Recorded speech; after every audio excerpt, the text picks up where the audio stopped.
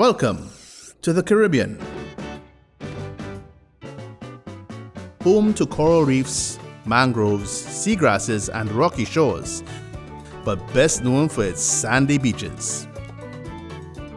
Scientists have recorded more than 12,000 marine species here, one of which is the four-winged flying fish, Hirundictis affinis. Today, our journey takes us to the islands of Barbados and Trinidad and Tobago. With around 330 kilometers of water between them, these islands share a combined landmass of over 5,000 square kilometers and a population of 1.7 million people. Tobago and Barbados also share a dependence on a fishery of high cultural and economic importance, the flying fish fishery. A flying fish abundance survey cruise conducted in 1988, in addition to more recent research efforts, has clearly tracked and defined the distribution of flying fish within the region. Research utilizing genetic testing also concluded that in addition to Barbados and Tobago, the Caribbean's flying fish stock is also shared by the islands of Dominica, Grenada, St. Lucia, St. Vincent and the Grenadines, and Martinique, making the species a shared resource. Tagging was done to see the migration and how the stocks move within the region, and as a result, we recognize that there's an Eastern Caribbean flying fish stock. So we have movement from as far down as Trinidad and Tobago in the south, right up to Dominica in the northern Lesser Antilles. So because of that, we recognize that the flying fish fishery is also fished not only by Barbados, although we're the main catchers of flying fish, but there are other countries involved. Tobago of the Republic of Trinidad and Tobago, they are the second largest contributors at the time when we look at the catch historically.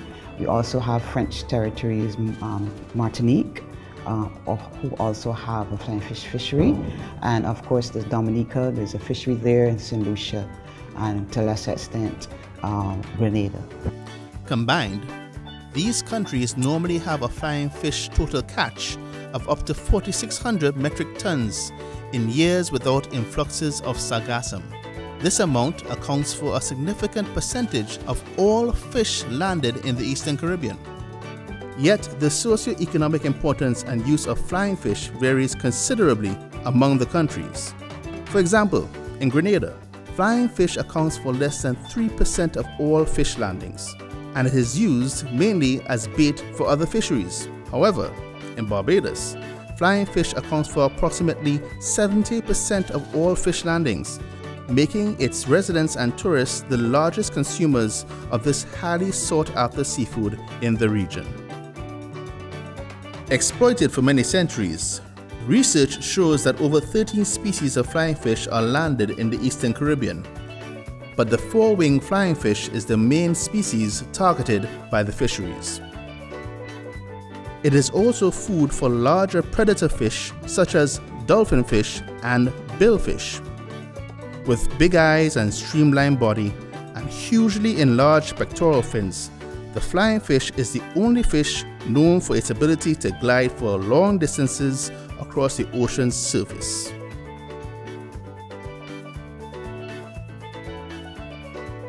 The four-winged flying fish has an average lifespan of 1 year, reaches maturity at around 7 months, and has a unique spawning ritual. Research indicates that spawning takes place from November to July. This spawning period also coincides with the seasonal availability of adult flying fish to the fisheries. During these months, the female flying fish navigate the vast open ocean in search of floating debris such as seaweed or palm fronds on which to lay their egg masses. These eggs are then fertilized by the male of the species.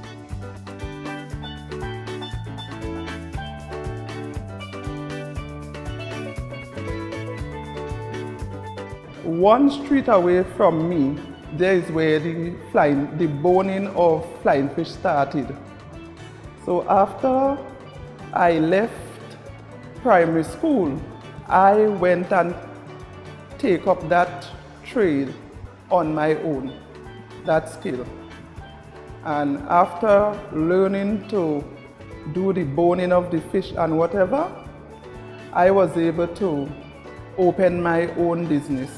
I fillet flying fish at the age of 12 years. That is what I do for a living. I secure that as a job for me because it's the only thing that I've known. My family depend on it. I depend on it. I've been doing fishing all my life. My brothers, the whole families are fishers. According to observers, there has been a noticeable change in flying fish activity. These changes include variations in seasonality and the amount of flying fish caught, as well as changes in the behavior of the flying fish. Previously, you used to catch flying fish that you had to leave flying fish. But now, many times you go out there and you can't get bait. Much more than catch flying fish. You understand? I was never a flying fisherman, but the first year I had a boat in what year it was? 82, 83. I went out and I kept some flying fish. When I come in, there was nobody to buy it because the boat went to Trinidad. And I had to dump over 3,000 more flying fish. One of my main fish that we go after is flying fish and dolphin, which is the Dorado or mahi-mahi. For a couple of years gone by, the flying fish stock deplete in the sense that you're not catching them as much as you used to. And sometimes when we go out there, the flying fish start taking in at night instead of day, you know? So sometimes you'll be there from 6 o'clock in the morning, you start catching them flying fish from anything about 4 o'clock in the afternoon. Okay, at that time, that is time to come back home. We don't have that sort of vessel that we could spend overnight, you know? So the Bajans have the advantage on us with that, you know? So even one thing that we understand, where that is concerned, the flying fish is not as it used to anymore. Things are changing, and changing really, really bad for fishermen. What's causing these changes? Some speculate that these variations are due to climate change, currents of colder or warmer seawater, the large influxes of sargassum seaweed into the Caribbean, seismic surveys, oil drilling, and even overfishing. Like today, this first boat came in, nothing. So we don't know what the other boat will have. But if things are bad, as you can see, majority of the fishing boats are in. They didn't go out today. But that's as we say, some days are better than some. But for the past few years, probably the past 4 or 5 years, we haven't get a good reception of the fish, you know. And I was home most of the time. So like the flying fish business, like it dying out slowly. Because I can remember some years ago when they catch fish, the amount they catch, they had also throw back in the sea. Not so anymore, you know. This has led to irresponsible fishing practices by some fishers who have resorted to using smaller mesh nets to catch flying fish. This has resulted in the catch of juvenile flying fish, which can negatively impact the replenishment of the shared flying fish stock. Other fishers have adapted to the change in flying fish activity by increasing their fishing effort by utilizing better equipped vessels which are able to go fishing for longer hours, even days. Fishers have also taken to traveling longer distances to find flying fish. Some fishers have reported they sometimes travel nearly 500 kilometers to find and catch flying fish due to its high demand. So we go 300 miles of flying fish. Yes. As long as the price is up, as long as we can know we get a good price for flying, we go for them. But when the price get low, we're not burning our mug fuel for lower prices of flying fish. So if we can get one flying for $1, we will go hundreds of miles for them. You understand?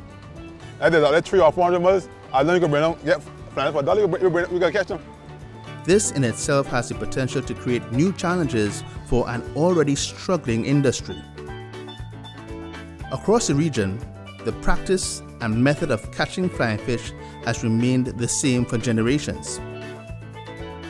To mimic naturally occurring spawning habitat and to attract flying fish, fishermen drop palm branches or bundles of sugarcane leaves tied together into the water, set their surface floating gill nets, and wait for a few hours. When successful, fishers have been known to catch upwards of 10,000 flying fish in a single fishing trip. With few technological advancements in the fishery, many fishers are calling for the introduction of new technologies to assist in tracking and locating the fish. Flying fish need technology to find them. Tuna boats have technology to find plankton water to find tuna. I feel we should get technology to find out, so the bigger boats can go further in the sea to find flying fish. A number of existing environmental, economic, and social issues currently limit the development of the flying fish fishery in the Eastern Caribbean. These include poor local, national, and regional management of the fishery, irresponsible fishing practices, and land-based human activities which continue to adversely affect the health of the marine ecosystem that supports the flying fish fishery. To address these issues, the first Sub-Regional Fisheries Management Plan in the Eastern Caribbean has been adopted, and its implementation endorsed by 6 Caribbean Regional Fisheries Mechanism (CRFM) member states. That is Barbados, Dominica, Grenada, St. Lucia, St. Vincent and the Grenadines, and Trinidad and Tobago. Titled the Sub-Regional Fisheries Management Plan for the Flying Fish in the Eastern Caribbean, or Sub-Regional FMP for short. This voluntary non-binding plan was drafted through extensive stakeholder consultations at both the national and regional levels in Barbados, Grenada, St. Lucia, and Trinidad and Tobago. Guided by the Caribbean Community Common Fisheries Policy and based on the precautionary and ecosystem approaches to fisheries management, the Sub-Regional FMP has 4 objectives. 1. To assist stakeholders in implementing an ecosystem approach to flying fish fisheries management. 2. To preserve the shared flying fish stock through the use of sustainable fishing practices. 3. To ensure the long-term sustainability of the flying fish stock, and in so doing, improve the lives of those whose livelihoods depend on the management of the stock. 4. To protect and maintain the health of the marine ecosystem that supports the flying fish fishery. The Sub-Regional FMP is drawing on the best scientific information available in fisheries management and is being used to inform decision-making, such as determining a combined sustainable catch level for this shared stock. The implementation of the Sub-Regional FMP is also allowing for fair pricing, developing programs to educate and train individuals within the fishing industry, managing the demand and supply of resources, developing and maintaining fishing agreements in the region, and the collection of accurate and timely data from all countries participating in the Flying Fish Fisheries Management Plan to determine the maximum allowable share catch and regulate catch levels. With the implementation of this plan, there is great potential for job creation due to the establishment of thriving flying fish fisheries in previously underdeveloped markets. To ensure sustainable management of flying fish stock and the continued health of the ecosystem which supports the fishery, the implementation of the Sub-Regional FMP is a must. Governments and all stakeholders of the flying fish fishery should be encouraged to prioritize the implementation of the FMP locally, nationally, and at the sub-regional level. It is of utmost importance that as a people, as a region, we work together to ensure the sustainability of this shared flying fish stock for the benefit of this generation and generations to come.